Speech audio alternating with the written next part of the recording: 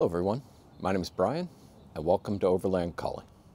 Today I'm going to be taking you through the battery box, aux power station, they go by a bunch of names, but it's basically an extra battery because I got way too many electronics to be able to use my car battery for my camping setup. It's going to have a power hub. It's located in the rooftop tent. Can run out. Obviously it's not mounted right now. It's going to have a second power hub that can run out all the way to my awning annex room. It's got USB ports and 12-volt style. It's going to have the ability to charge via DC to DC direct from the alternator / car battery. It's also going to have the ability for solar panels. Solar panels, mine are portable. So I've just got this box right here, bunch of wire, Anderson power pole connector that I can plug into my solar panels and get charging.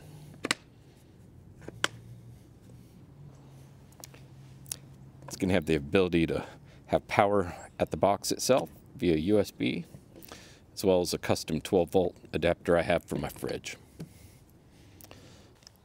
Quick peek at the inside. Got a couple breakers set up. Got a fuse block, negative power bus, and then a Victron smart shunt that I use to do all my power monitoring, stuff like that. Obviously I don't have my battery in here right now because it's a little hard to see with a big giant battery inside of it. So, if this is something you're interested in learning about, stick around. The one thing the system isn't going to have is a power inverter. All my stuff runs off 12 volt. So I don't need to go with an inverter and worry about losing power as I convert the voltage over.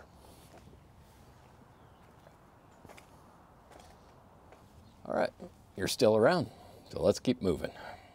An Overland power system means a lot of things to different people. For me, it starts out with one decision you have to make first. Are you going to go with store-bought, or are you going to do something custom?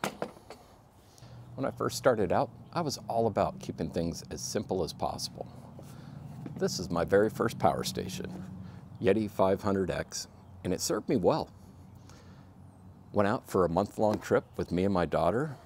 We just moved this around to wherever we were at, took it in the rooftop tent with us, used it to run fans and stuff like that, and it worked well.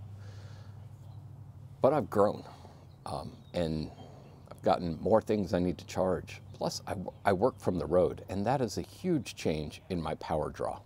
And I started looking at ways to be able to work from my awning annex room, still have power in my rooftop tent, and of course run a fridge that I have in the bed of my truck.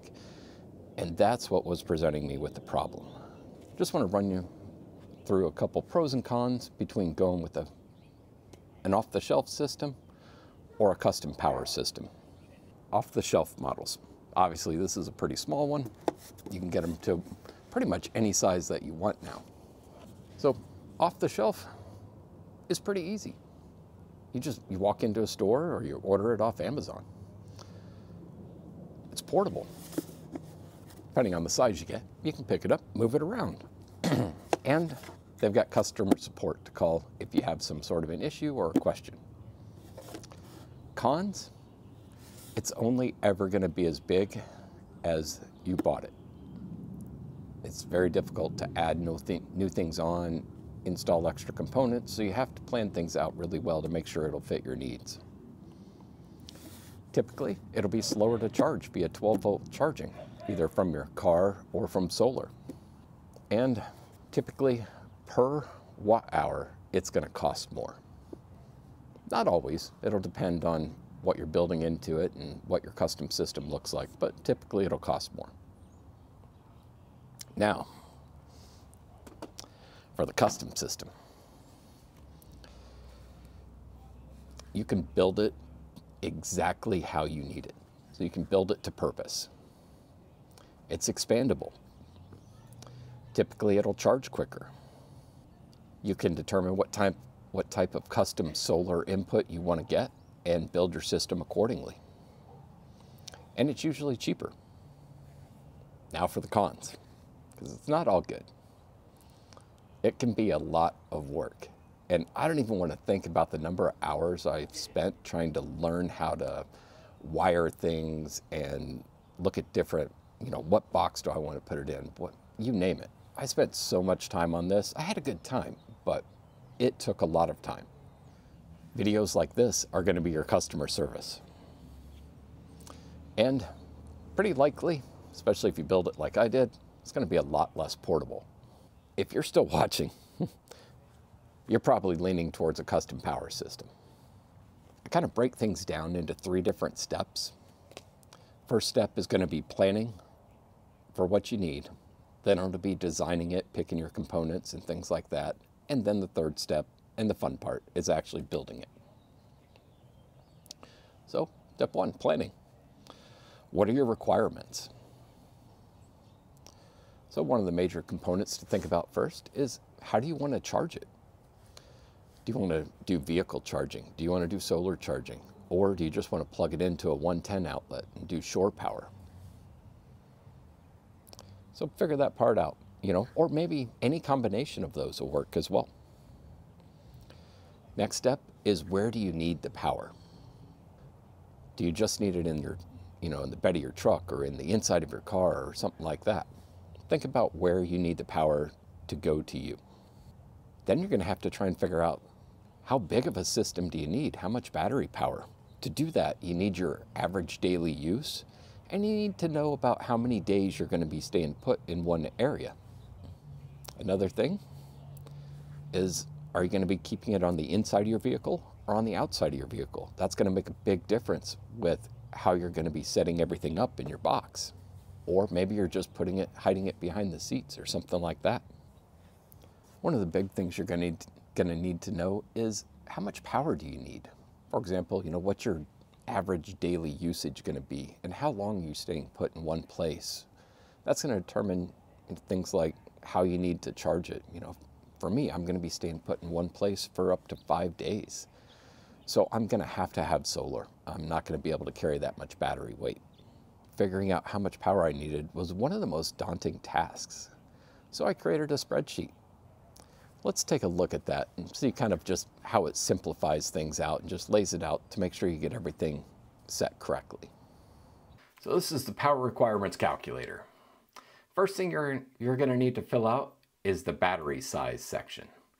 Don't worry if you don't have a battery yet, just put something in. In my case, I'm going to put my 100 amp hour battery, and I've already checked the manufacturer's specifications.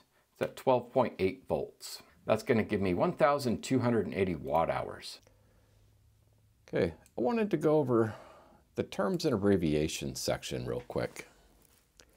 I realized I never really delved into this when I was trying to explain the theory part of things.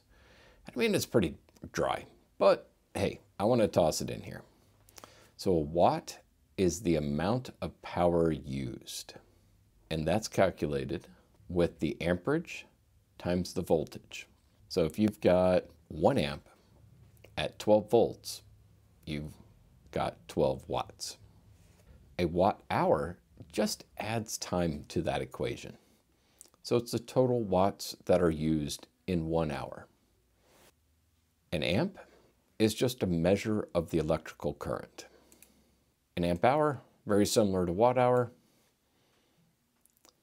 It's the energy charge of 1 amp of current to flow for 1 hour. Think of voltage like pressure that pushes this electricity, kind of like water pressure. There's some calculations in there. Watt hours equals amp hours times volts. Amps equals watts divided by volts. Amp hours equals watt hours divided by volts. I've got these built into the spreadsheet here so that it automatically calculates from amps and it'll convert it over into watts for me. Right now, let's just go up to the power usage section. We choose a circuit. Gonna put a device in, put my fridge in there. Already checked the manufacturer's website, and it said 6.9 is the max power draw with an average of 0.9 amps. That's going to be running 24 hours a day. And it's going to calculate the total watt hours used. It also totals them and then populates that number into a couple areas of the spreadsheet. Now, right now, it's telling us that we can run the fridge for 4.6 days without doing any charging whatsoever. Well, that's not a good idea. So I want some way to charge it. I typically will stay in one place for up to 5 days. So I've got myself some solar. If I don't know what size solar panel I should get, I built in a recommendation section. This is going to be specific to monocrystalline solar panels though. Sun hours, how many hours you anticipate having sun during the day. I'm just going to put in 5 there. And then it recommends an 83 watt. 83 watt panels don't exist. I fully understand that. You're just going to have to go one step up from whatever it recommends. But I already have one. So I'm going to go to the solar panel size you have. I've got 180 watt, do 5 hours. And per the calculations, it says it'll do 600 watt hours per day.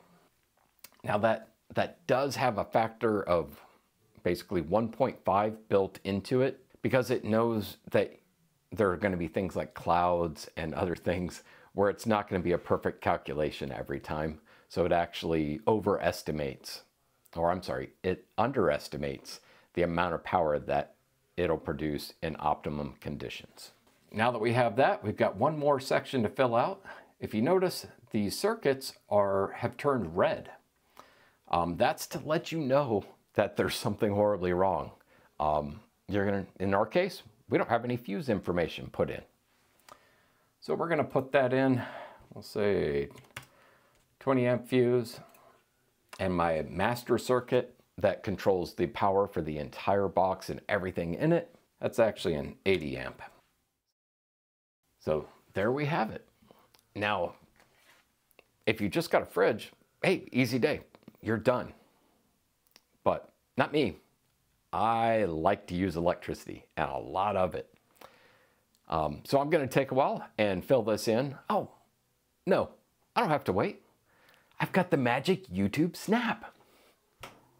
So this is what it looks like with my system that I have. A lot more than just that fridge. Just remember, the areas in gray are the ones that you need to fill in. I underestimated my power. I'm going to up that to 5. And I've filled in all my circuit information. I'm actually not using the 4th circuit that it can calculate. So that's what it looks like in real life. It's telling me days with no solar. I've got less than 2 days of power if I'm using everything that I've got listed. If I have solar, then I'm looking at over 8 days. After you figure out how much power you currently need, think to the future and try and future-proof this as much as possible so you don't end up like me, who just after a year is currently revamping most of their internal components on the power supply to make more room for future additions. So you've planned everything out. Now it's time to really get into it and start designing things. You're going to be designing everything from the type of ports you're going to have, where you're going to have them,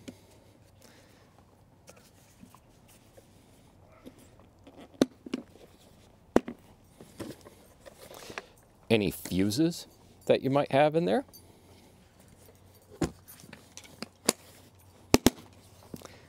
if your dog is going to eat it or not, the size wire that you're going to have, and what kind of protection it needs, just based on where you're going to be using it. The wire here, you've also got the wire inside the box. The smaller gauge wire is cheaper, but larger gauge carries voltage so much better and so much safer. So you want to make sure that you have at least the minimal size for the amount of current that you're going to be pushing through it, or the load.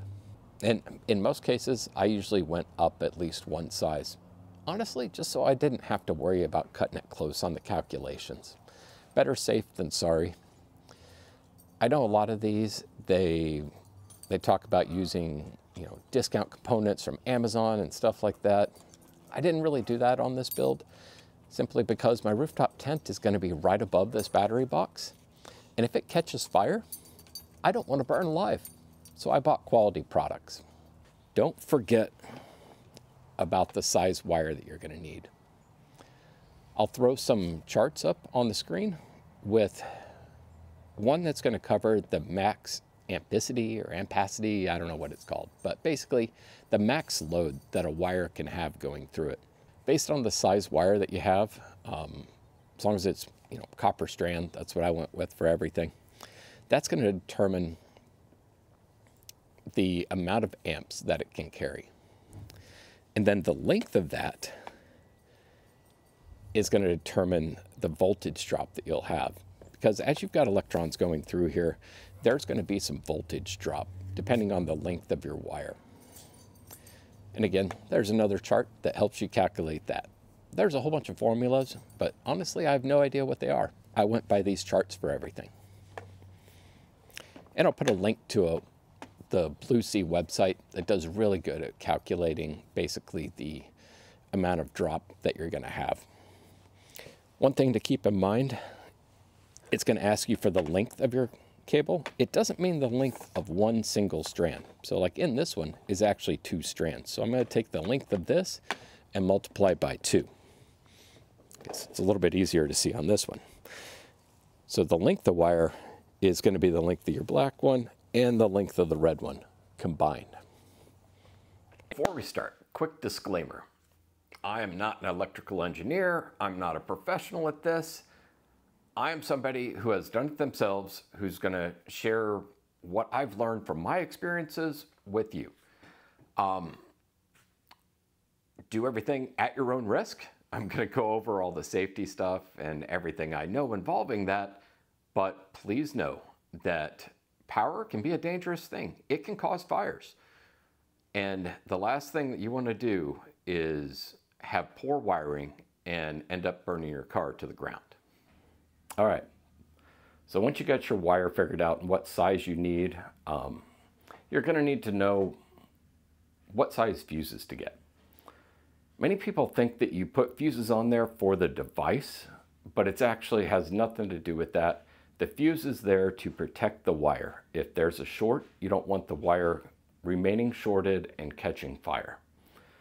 So if you know that your wire can carry 20 amps, then you're going to want a fuse that's below that 20 amp mark. What I usually do is pick something that's roughly 80%.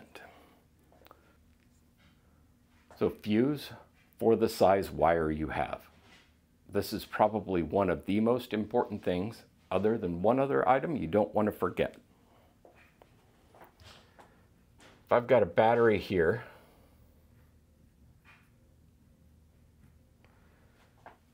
and then I'm hooking to my car battery over here,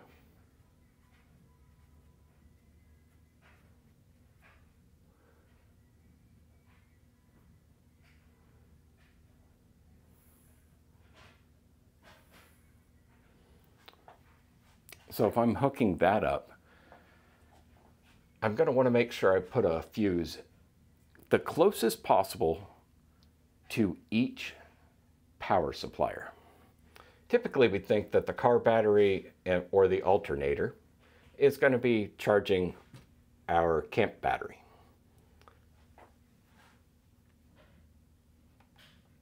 So you want to put a fuse right here. But, all right, so if something happens here where it shorts, which basically the wires join together or it grounds out, this battery is now going to be supplying electricity to that short, even though this fuse has blown. So you're going to want to put another fuse on the positive cable of this one right here. Basically closest to the power source. If you've got multiple power sources, multiple fuses. So there's going to be a lot of different connections as the different circuits come into your batteries. If you've got a relatively simple one, you can probably get away with just running everything direct to your battery. I don't have a simple one. So I needed some ways to be able to manage those connections a little bit better. There's a couple different routes. Common ground. Basically, I had one bolt and all of the negative wires would feed into there. Just the negative ones. The positive ones, I actually handled those through different fuse connections and things of that nature. But for the negative side, I didn't want all those negatives going to my battery. I didn't want them going to, you know, maybe the frame of my vehicle or anything like that. I wanted them to come back to one central point, and then that common ground, that one single big wire was going to go to my battery and get connected.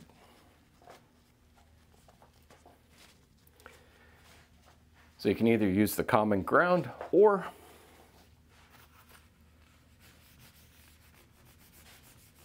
you can get fancy and you can use a bus bar.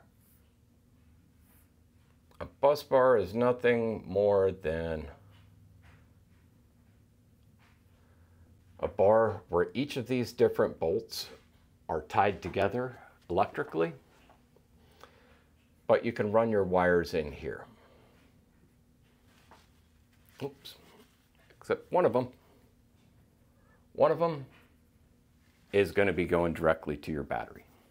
So these are two different ways that you can do for your stuff not using a fuse block that you want to run the wires. Now, if you're using a fuse box, it's got different things built in. So that fuse box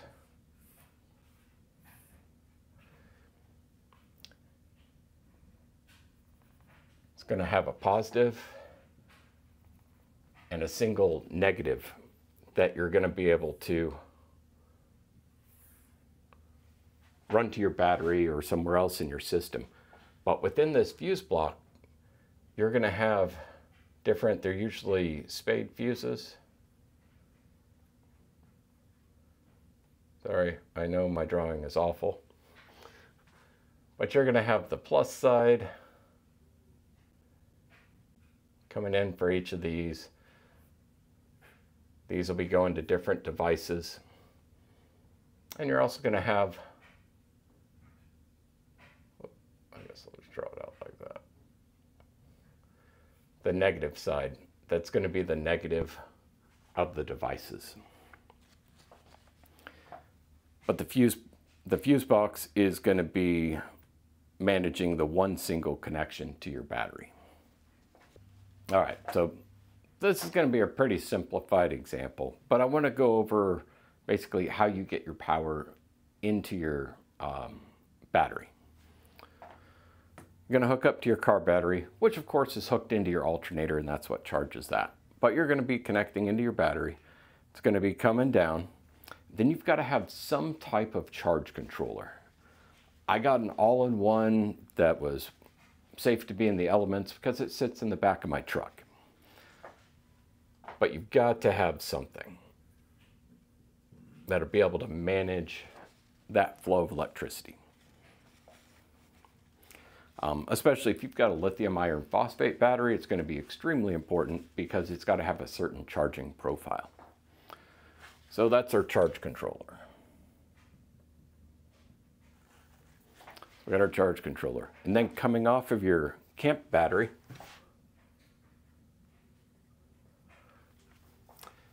that's what's going to be going to different things. Probably going to have a fuse in this somewhere, or maybe it just goes to a fuse box. Now with this, if your battery has got a smart BMS and is able to actually self-monitor its own power, you can actually use that. They've got them, they hook into your phone via Bluetooth. I haven't had the best luck with that as far as maintaining accurate readings and getting measurements that are graphed out over time and all that fancy stuff. So what I did is in this space right here,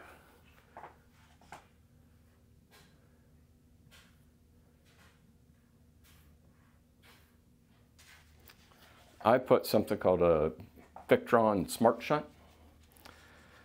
What it does is it monitors the electric current, and it's able to maintain that, calculate it, graph it. It's got a great app on the phone, and I'll go over that whenever we're running the trials for my battery box. But I felt it was worth the money because there's nothing worse than not actually knowing how much power you have left. And when I was just using the battery BMS app, it wasn't giving me the most reliable results. All right, got more and more complicated. We got a fuse box, we got the smart shunt, we got our charge controller. I got a charge controller that also does solar.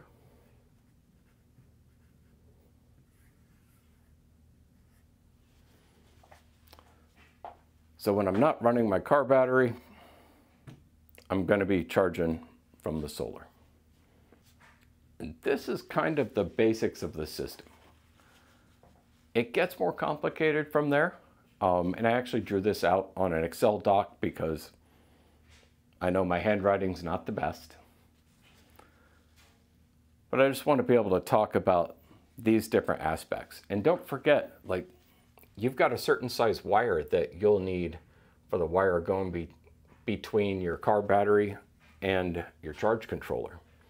Your charge controller should be as close as possible to the battery that you're charging. And then in here, may or may not have a fuse in between here. I do. I actually put a fuse in, and I actually run another positive line off of that and go to different components of my system. So it can get complicated real quick, but if you break it down piece by piece, then you're able to kind of get a better idea of how everything's going to operate. This fuse that I put right here, this is my master fuse. It's actually a fuse slash breaker where I can push a button and disconnect it. So if I break the circuit here, I'll have no power going to anything. It does a couple things. It gives me safety to work on anything downstream. I can immediately cut the power. It also gives me a place where I can actually bridge out to different components of the system. All right, I know you're tired of looking at my chicken scratch on the whiteboard, so let's dig in and look at the Excel doc where I've got my entire system laid out. All right, so it all starts off with the connection between my car battery and my DC to DC charger.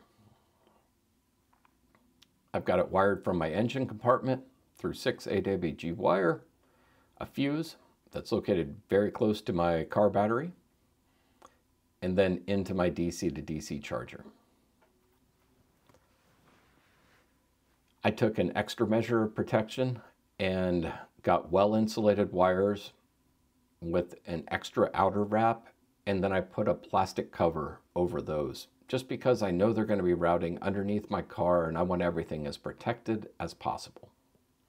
I also want to talk a little bit about a theme I have going here, and you'll see this throughout the document. So my charger is going to be pulling 20 amps. My fuse is higher than that at 40 amps. And my wire that I'm using is able to carry over 40 amps. You're going to want to set up this theme in every circuit that you have built into your system. Start things off with your power draw. Then step up for the fuse, and then another step up for the actual rating of the wire. And your wire is going to be at different ratings depending on what kind of insulation it has, of course, how big of gauge you have for your wire, or how big a size it is. So just make sure that those three things are in place for every circuit that you're doing. Okay. Back into it. We covered the car battery to my DC to DC charger. Now my particular DC to DC charger also has a MPPT solar charger built into it. So I'm able to connect my solar panels in. One key thing to keep in mind is that your solar panel voltage must be compatible with the voltage acceptance on your charger. If this thing will discharge 40 volts of current, let's say, and your charger can only accept 30, it's not going to work. So between solar and your MPPT charger, make sure that the voltage is compatible. Okay, I've also got a temperature monitor. This is actually going to connect right into the auxiliary battery. What this does is make sure that it's not going to be charging the battery if it's too hot or too cold. So that's what the temperature monitor is for. Next, I've got my 8 AWG wire running in through a 40 amp fuse that's located very close to my auxiliary battery. On the negative side, I've got it running down and then into my battery box to a common ground that I have set up. Speaking of the common ground, let's talk about the relationship between a common ground and a power monitor system. So my auxiliary battery does have an onboard BMS, but I wanted something a little more robust. So I went with a power shunt that's able to link via Bluetooth and give me a nice percentage of battery left, a trending over time, and last but not least, an approximation of how much time I'll have left at my current power usage. So the power shunt is the only negative connection that I've got going to my auxiliary battery. Between that shunt and a common ground bus bar that I have is wire that's large enough to be able to handle the total capacity for my entire system. I've got quite a few connections running into this, so I used a bus bar to be able to allow me more connection points to be able to safely connect everything and then run them into my power shunt. On the positive side, again, got the 4 AWG wire going to an 80 amp breaker, which serves both as a breaker in case there is a short in the system, and it also serves as a way for me to be able to cut power to the entire system. So this is my breaker slash master switch. From that breaker, it's going to come off here to my 40 amp breaker and then route outside of the box into my rooftop tent power hub. I ran it with 6 AWG wire and it is complete overkill for my current usage because in that rooftop tent I'm going to have 2 fans, maybe an electric blanket, and charging devices. Not going to be drawing anywhere near 40 amps. But I wanted that future-proof ability just in case I decide to add an AC or a diesel heater or something like that into the mix. Next, coming off my master switch slash 80 amp breaker is a wire running into my fuse block. This is where most of the connections are going to be coming into my system. It can handle up to 100 amps with a maximum of 30 amps per circuit, and it's got 6 positions. From that, I run individually fused circuits to my camp lights, another one to a little USB charge port that I have on the box itself. I run another circuit to my refrigerator, and last but not least, I run a circuit into my office power hub. Depending on the amount of current that's going to be drawn by these systems, I've set up my wiring accordingly. So 12 AWG for my light loads here with the camp lighting and the USBs, and then the refrigerator and the office power are both using the heavier gauge wire. On here, this is my hopes and dreams section. Starlink, I don't currently use Starlink, but I wanted the ability to be able to have a fuse block that had enough room to be able to do that in the future. One of these days, Starlink is going to come out with an easy to use 12-volt compatible system. I know it. I don't know it, but I hope it. I hope it a lot. All right, last but not least, over here in the bottom right, I've got my shore power charging. This is going to be the connection to the wall power. I've got a charger that's Velcroed to the top of my battery, so it comes in through the battery box. There's a 10 amp fuse in there, routed through the wire, and it goes into my 80 amp breaker. It actually doesn't go on the side that I can turn off. It actually goes over to this connection right here between my breaker and the battery. So power directly into the battery. That's why I built a 10 amp fuse in there. Then on the negative side, I've got it going to this common ground, simply because that common ground is going to be monitoring or leading into my power shunt that's going to be able to register that incoming power in there. So with exception of this power hub that goes out to my rooftop tent, I do have the breaker inside. But all of these items in here are actually encased within my box, other than the rooftop tent power hub. And then the run out through different connection ports in the box to make it out of there. That's somewhat weatherproofed. Another thing, my charger is located very, very near my battery box. I've actually bolted it right to the battery box itself. That way it's nice and close to the auxiliary battery that it's going to be charging. All right, so that's the overview of my system. We've got a list of all of our stuff here together, and we know the different components that we need. Now it's time to go shopping, and then the fun part, actually building this thing.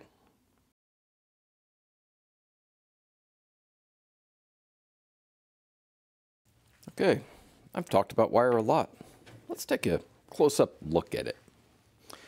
I can get it to focus, but you can see that this is 6-gauge wire, AWG, and the insulation is rated for 200 degrees centigrade, which is really good. This is speaker amp wire. One thing about this, like, the strand count is super high, so it is very flexible. It's one of my favorite things about it. This is a wire lug connector. The wires inside this one are what's called tinned, where each individual strand will be covered in tin, and then all those wires are then put together. That tin coating makes it more corrosion resistant.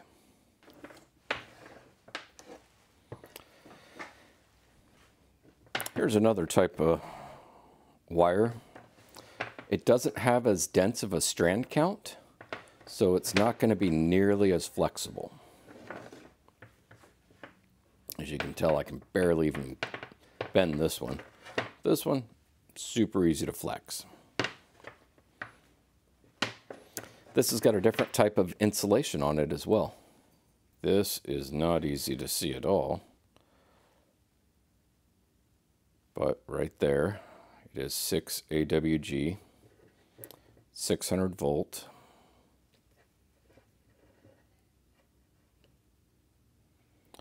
(105 degrees centigrade) for the insulation type here.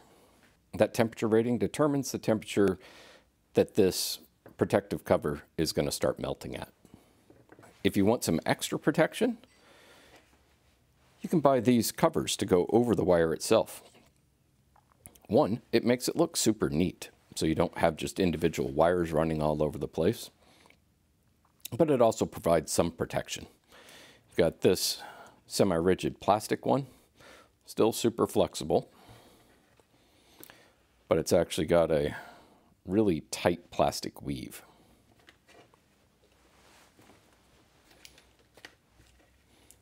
Then you've got this style.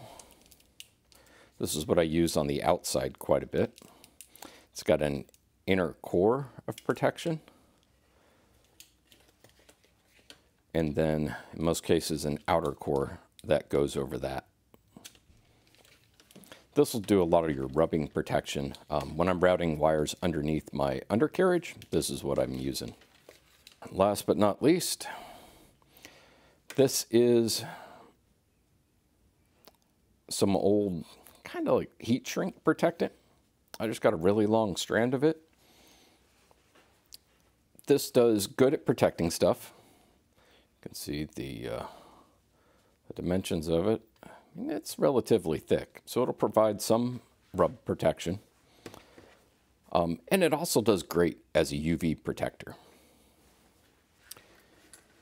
Next up, fuses. These are what I call them blade fuses. They go by a couple different names, but basically right in here is a little wire.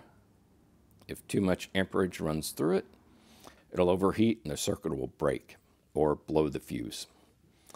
They're labeled on here as to what size they are. You can also notice that each individual one is a different color,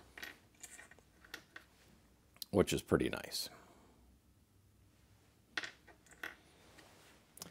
These style fuses can be used in your standard fuse block. They make fuses that are resettable. I don't know what they do in this particular style, but they make fuses that can auto reset themselves. I don't like those because if a fuse blows, something is wrong in my system and I want it to stop working. It means I've got a short or I've wired it wrong or something. So if a fuse blows, I don't want it automatically resetting itself. So I don't use the auto reset fuses. Now, of course, you see we can use them in the fuse block.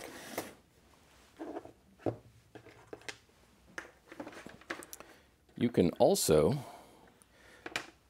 use them what's called inline, where they're going to be attached to the wire itself. I like this method if I'm doing an inline fuse, not going to a fuse block or something like that, because it's very water resistant. They fit in there nice, and I can still get to it to replace it. So next up on fuses. A lot of times you'll see these in the 12-volt cigarette style plugs. Again, there's just a tiny wire in there that's designed to melt when it gets too much amperage going through it. I don't use these very often just because I prefer the blade style much better, and I like the way they kind of plug into the systems. This one will fit in here. Can't really do this one-handed, but just kind of show you. It fits in, and this is how it sets up as an inline fuse. The two ends screw together. These are circuit breakers. It tells you which side that you need to take to your battery, which side to your auxiliary port. So this will be where power comes in at. This is where power goes out. What happens is when it gets overheated, instead of melting a wire, it's got a thermal release where it just releases the tension enough to pop that little bar right there out, and that will break the circuit. You also have a manual button. So I call these breakers / switches because you can physically press it and break that circuit. Use it as a switch. There are two different styles of these. Personally, I like using these the best. They just seem much more robust, but they don't have quite the water resistant capability for every application. This style is going to be much more water resistant. So you're going to put your wire in here. Then there's a little screw fitting that you're going to screw in to hold it down and allow it to make contact. It's It's got that on both sides. And it does have this rubber seal around it to help keep the water out. Works on the same concept. When it's in this position, it's allowing current to flow through it. If it overheats, it'll blow, and you can reset it. You can also, which is what I use it for in my application, press the button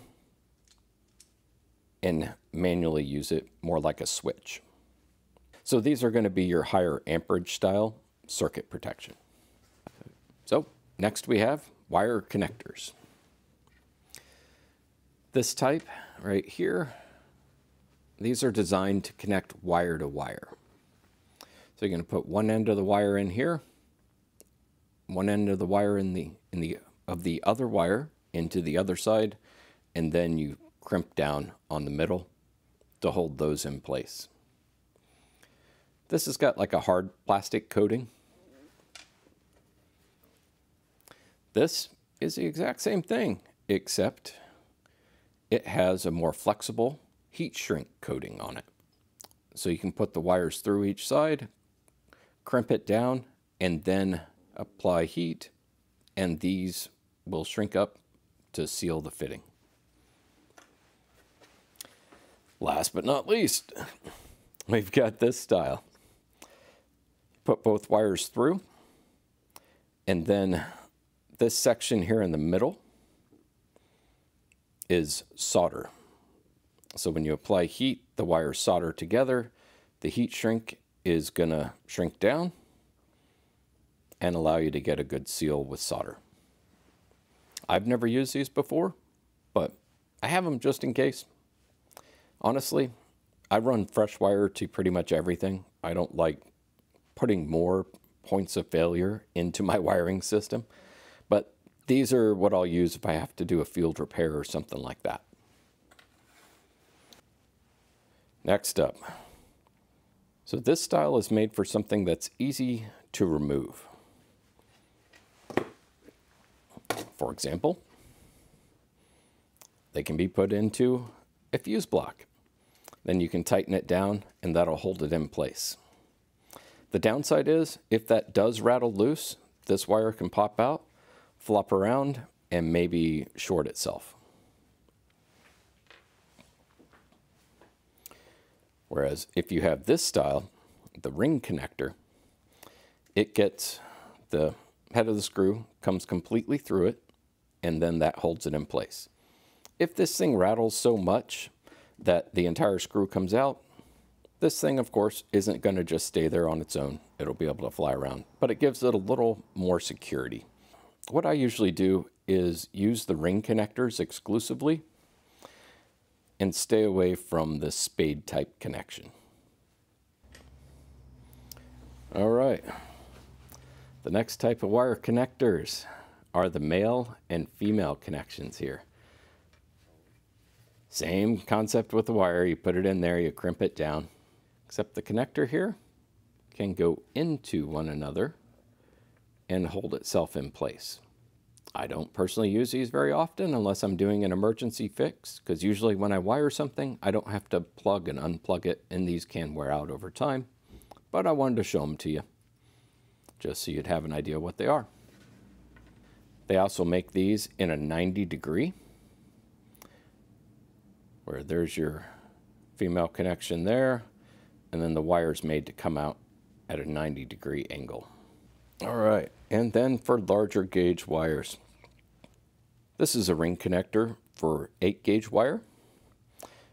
Same basic concept as the other one we saw. This one, though, has a removable sheath, so you can kind of see the inner workings a little bit better. So you're going to put the wire in through here, and then you're going to crimp this down. And this one is a ring connector for large gauge wire. This particular one is for 4-gauge. And they do come with different size openings here on the ring. This one in particular is 5/16, and it does list it. I don't know how well it's going to pick up on camera, but it says 4-5/16. Another method for joining large gauge wires together is what's called an Anderson connection. So you're going to put the wires in through here, positive and negative. Same with the other side. They are labeled, so just make sure you put your wires in accordingly to which one's positive and which one's negative. And then they click together and they will hold themselves, but you're able to pull fairly strenuous. It's not crazy solid connection, but they're not going to vibrate apart. The reason these come apart so easy is because they don't actually have the wires that get fed into these little guys. These guys are what locks things in place. So this is an example of a negative bus bar.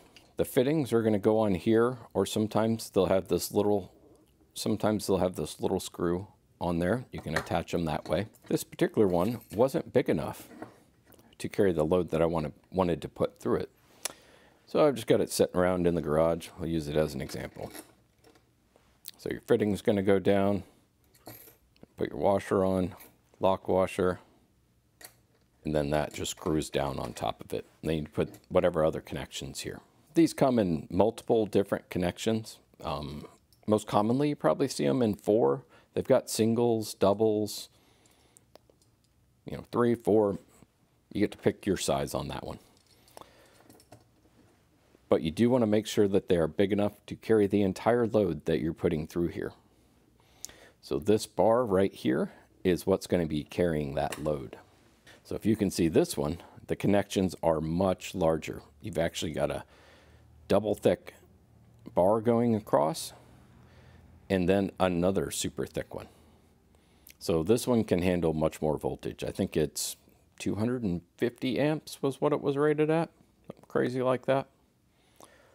But again, just make sure you get these sized correctly to fit the amount of amperage that you're putting through there. This is the power box that I use for my awning annex room.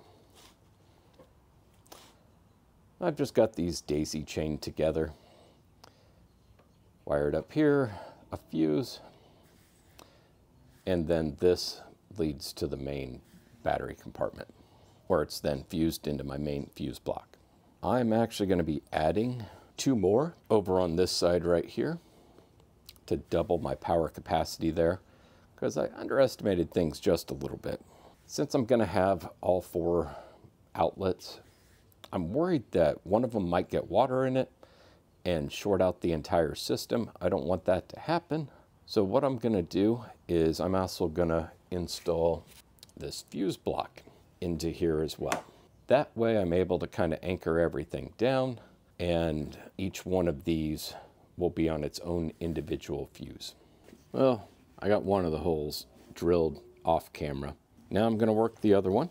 They don't really have to be perfect. I just want them somewhat close.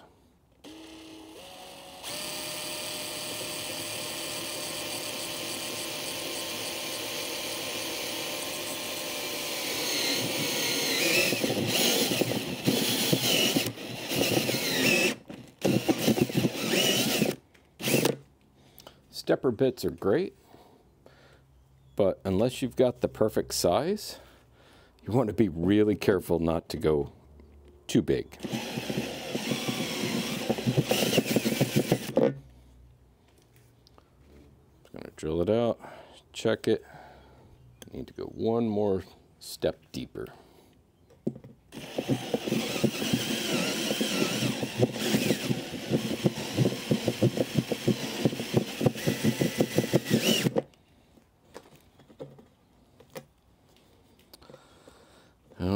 Let's see how this looks.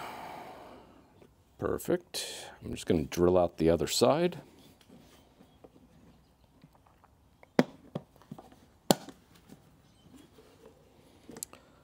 Got to do that one from the inside.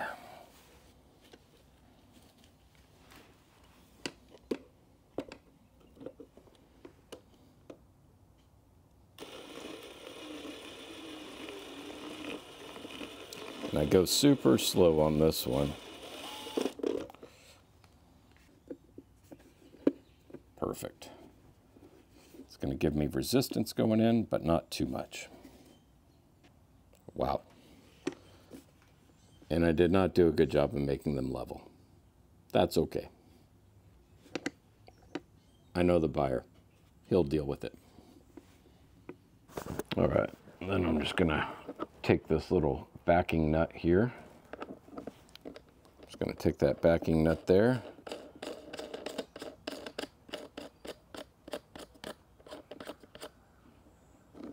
And tighten it down. I'm gonna repeat the step on this one over here. Now I have all four in place. Close this up. On the side here, I've got both of my USB plugs. Then on this side here, I have my two 12-volt plugs. And I should not need any more power than that in my office area. Famous last words. If I do, I've got to do some rewiring and pull bigger wires for the part where this connects into the battery box. I got to wire all of these in. Just going to strip out my little sections. Let's see how this works. Bam, magic. Then I'm going to make sure I don't have any wires hanging out.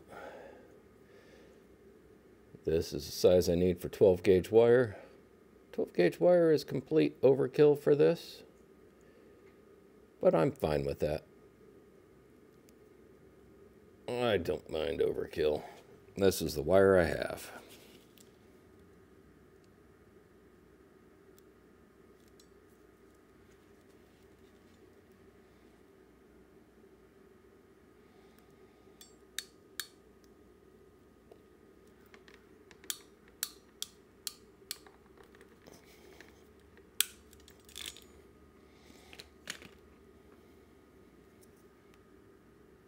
Nice solid connection.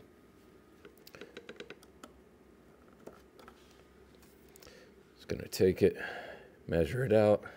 I'm actually going to go a little bit long. I measured this one exact, but I like to have a little bit of extra room to play with. Cut this off.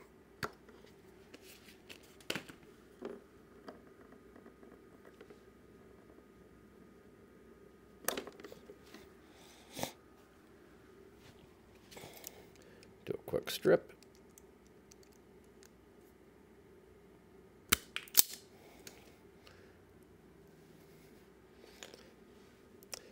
Throw on one of these. And do another crimp.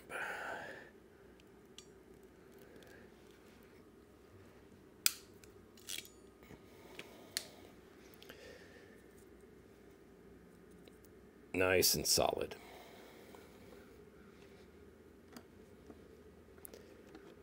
That one will go on just like that. I've got some extra room, so I'm just going to set it up in here. You don't have to put these on all the time.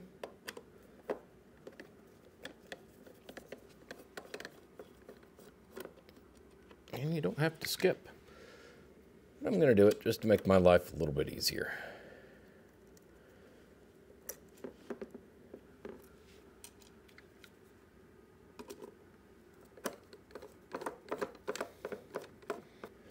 Going to have the wires coming in right here.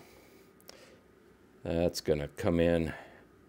My negative's going to go, or sorry, my positive's going to go right to this post here. My negative's going to come around and loop into this one here. Then my positives are going on this side. My negatives will go on this side. Okay, and here we have it. Got the main wires coming in. I ran a zip tie around here just in case, so it wouldn't run the risk of getting pulled out. Positive comes in here. I've got all my positive wires over here. My negative's all coming in here. Main negative over here on this side. And then everything wired up. I ran out of these type of connectors, so I went with some 90-degree ones that I had laying around. It's all 12 gauge wire, which is complete and utter overkill. But I'd rather have wire that's too heavy than wire that's not heavy enough. And this is what I had laying around. I'm trying some 3M adhesive tape here on bottom to hold this in place. If it doesn't work, I'll drill holes through and mount it proper. But I'm trying to keep as few holes in this thing as I can manage. I've already got 5 holes total, so I think I'll skip another 2 to 4 holes if I can help it. All right, the new office expansion is a wrap. About all I need is a sticker for my case.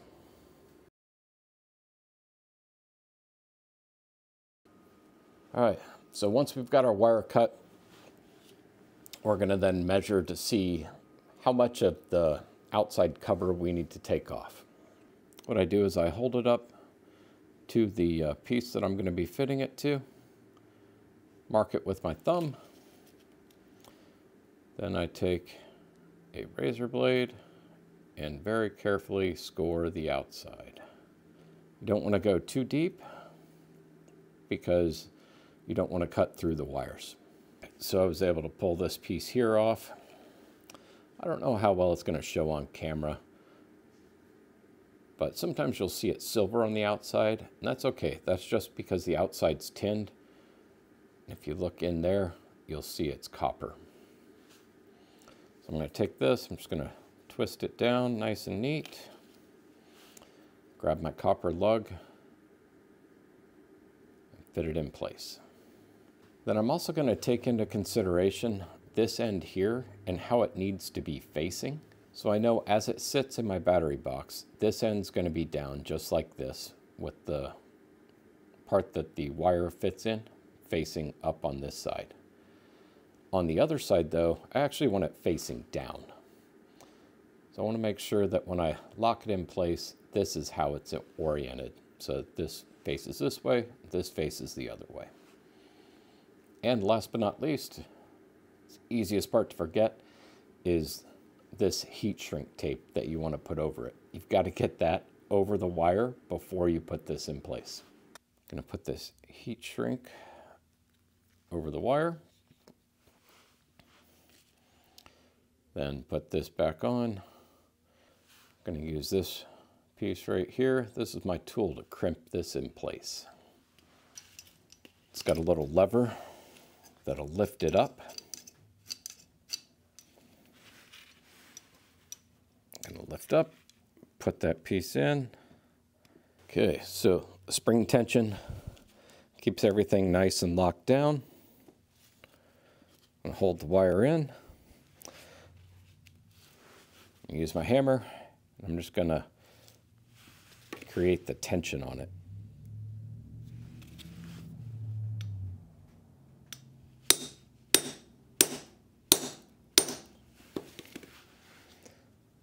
Then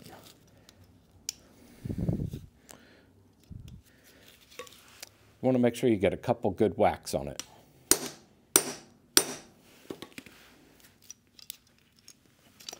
When you pull it off, see those 4 indentions there? That way you know it's nice and snug and in place. Pull on it, make sure it doesn't come out. Then you're going to put the heat shrink over it and put the heat shrink in place. When you're doing the heat shrink, you want to keep moving it back and forth. I usually keep it on one side, but I don't just leave it super close, and I don't leave it sitting in one spot. I keep it moving around because I don't want to get the heat shrink so hot that it melts. And you've also got the wire underneath it. You want to make sure you don't melt that. So a nice even heat.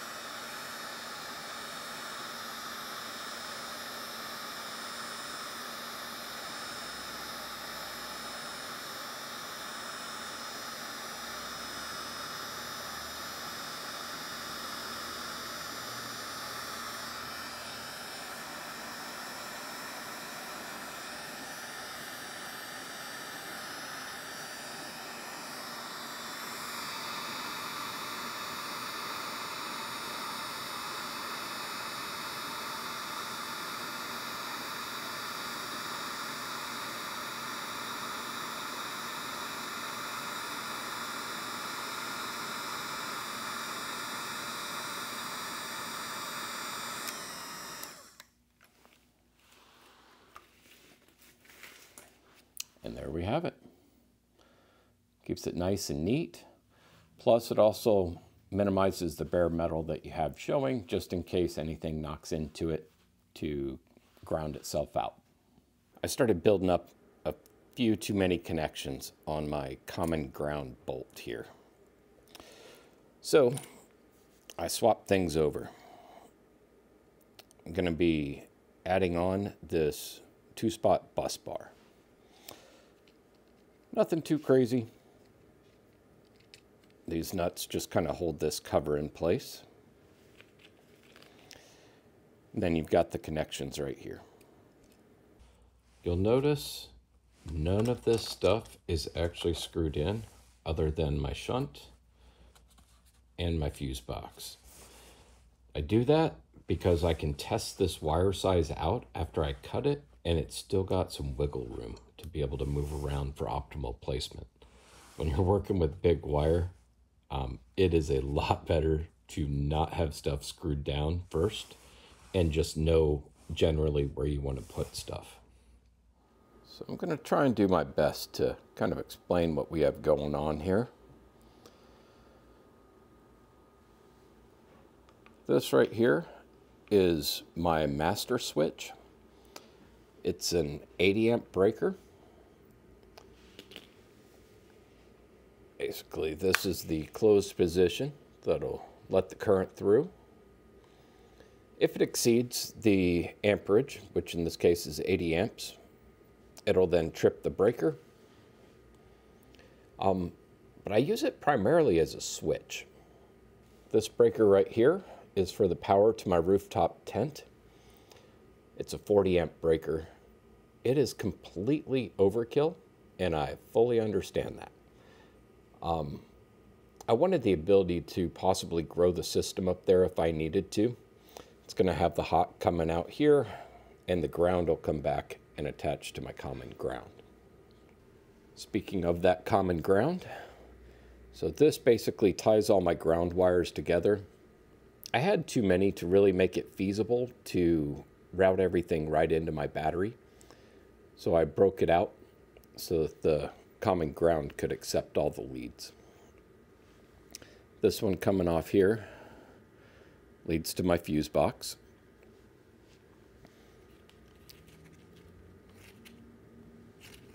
I've got this wire right here that'll lead to the power for my refrigerator. And then these leads here will go to power the USB that's actually on the box itself. I'm going to show everything again once I get it installed, but it's a lot easier to see things this way. Let's talk about this guy right here. So this is my Victron Smart Shunt. It's basically a way for me to be able to monitor my power. I started out using the onboard battery BMS, but I wasn't quite satisfied with the way it was operating. It didn't seem quite accurate as I wanted. So I went ahead and made the purchase here. It's got a great app. I really enjoyed using it. I'll include that in the video as well once I get everything hooked up. If you're going to be using a smart shunt to monitor your power, you have to have all of the negatives going in here, and then the negative to the battery will come out of this side here. If you connect anything into the negative side of the battery, the smart shunt won't see the current and won't register it. These wires right here serve no purpose for me. They're for incorporating a larger Victron system, which I don't use.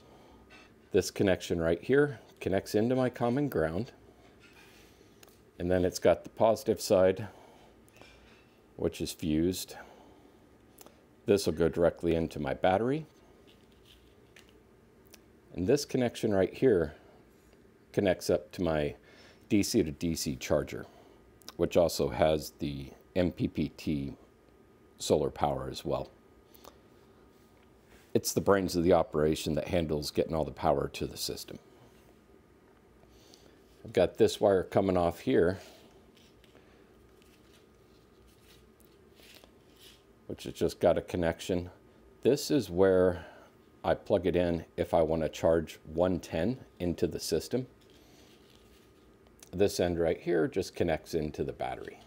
Very important, it goes to the common ground, which then leads to a smart shunt so that it can register that voltage going into my battery. I'm going to have some additional circuits on this side, but I didn't want them cluttering this one up. This side's going to have one connection going to my camp lighting, and then another connection that's going to be going to the power in my awning annex room. I should mention this breaker is capable of running 100 amps if I need it to, with a max individual circuit of 30 amps.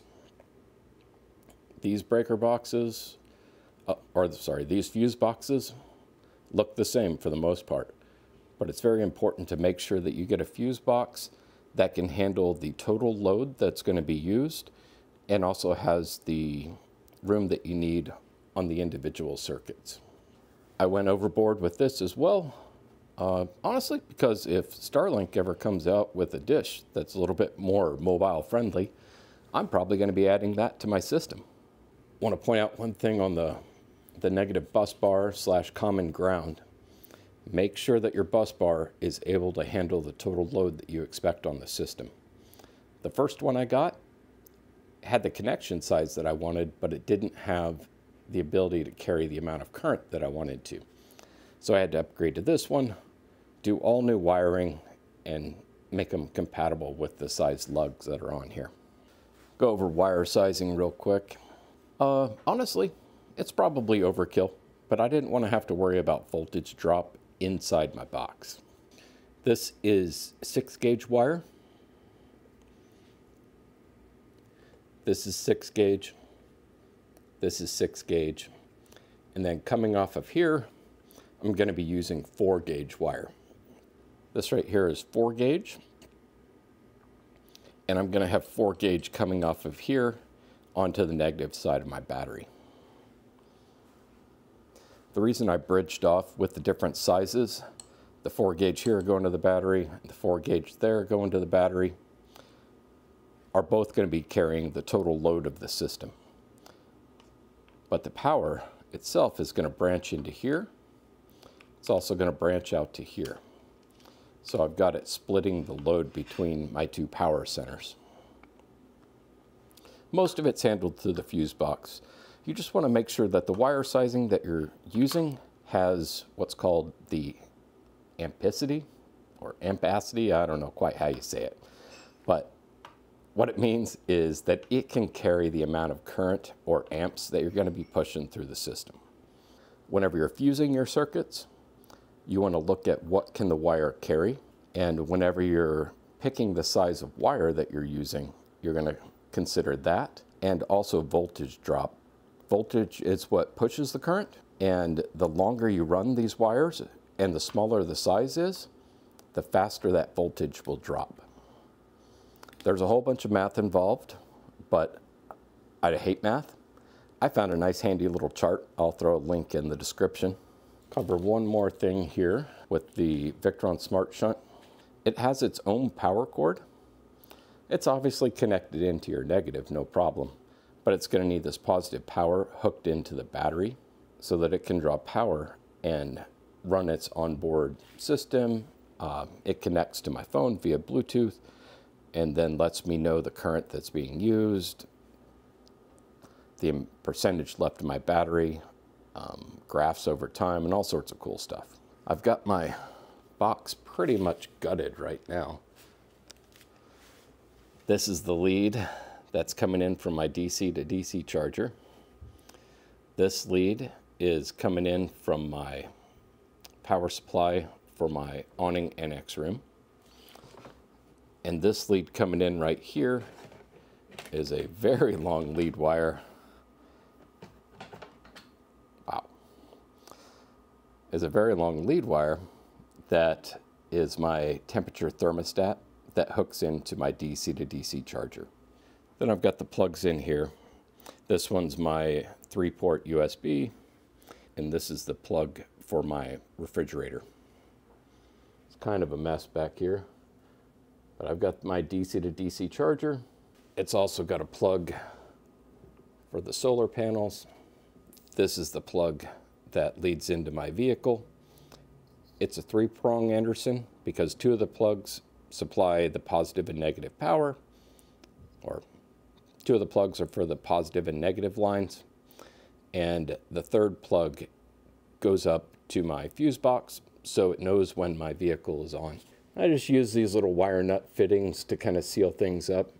I'm not going to be dropping it in the river or anything, but I did want it fairly well sealed to keep dust and everything out. The tools that I pretty much use for everything are these connection crimpers here. I use these for doing all these type of fittings. These large copper lugs, it would be better to use the hydraulic press and all that good stuff, but I saved a little money. I just got this guy here. This is another invaluable tool. These are what's called lineman pliers. So I can use the flat tips to pull anything apart that I need to. Usually whenever I'm stripping the wires, I'll use this to close down on them. It's also got, of course, the wire cutters right here. These things work really well. It's got a lever action or lever action built in so that I get a lot more lockdown force than I do with a regular set of pliers. Been super happy with these guys. You're not really supposed to use something like this for cutting up to 4-gauge wire, but yeah, they do work. And then with all these different connections, I'll put in there what I used. Give you a full supply list.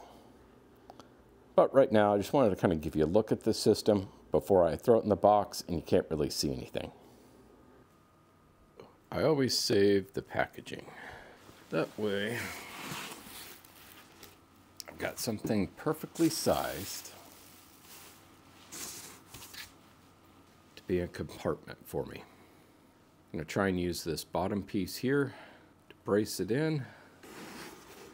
So I've got everything wedged out for the bottom. Got it cut out here and in back there. So let's see how it fits in. This is not fun to do one-handed. That is not a bad fit at all.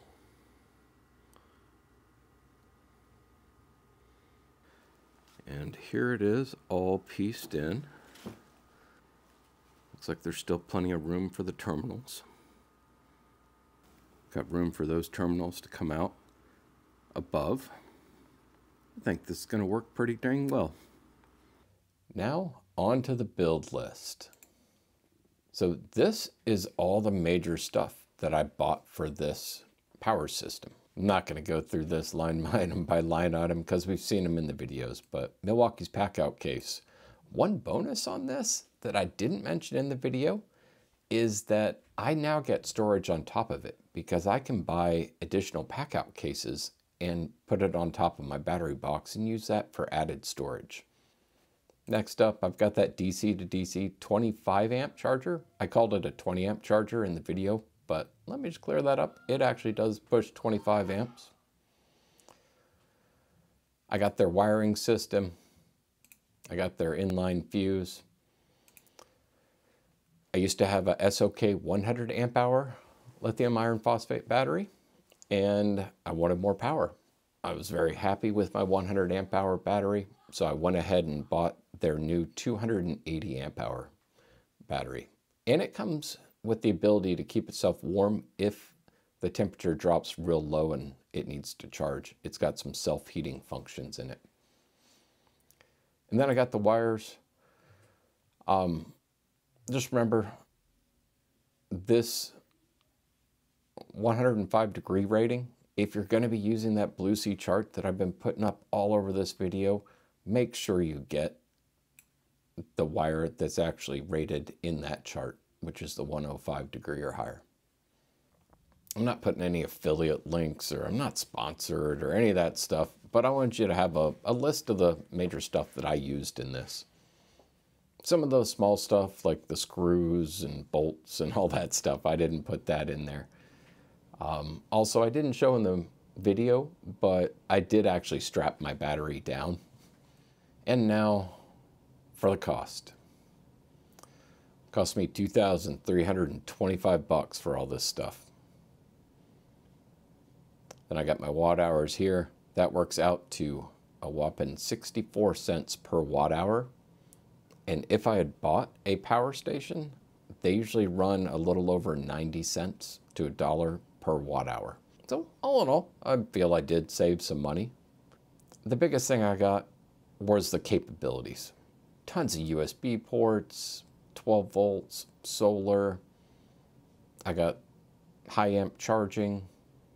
The most important part for me was that it is weather resistant, because that was killing me on power stations. I couldn't keep them in the back of my open truck bed. I got power going to my 3 different rooms. My bedroom upstairs, then my kitchen downstairs, and my office annex room. And as I just found out, because I pretty much completely redid most of my box, it is expandable. All right, let's get out of Excel and take a look at this thing as it's installed. Well, we're not quite in the actual wild, but I'm getting ready to take off on a month-long trip, and I want to upload this video beforehand. So there's the box, all tucked away, nice and comfy. Got the power going into my fridge, USBs there, got it locked up. You can see the cords running up to my rooftop tent. Got that little mini hub up in there. And then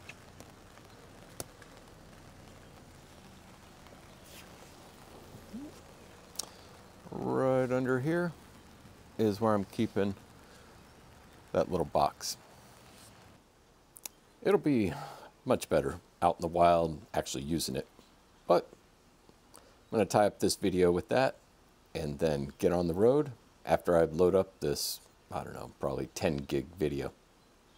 Anyway, if you enjoyed this video, please hit that like button for me. Subscribe, hit notifications if you're interested in seeing more. Till next time, enjoy the ride.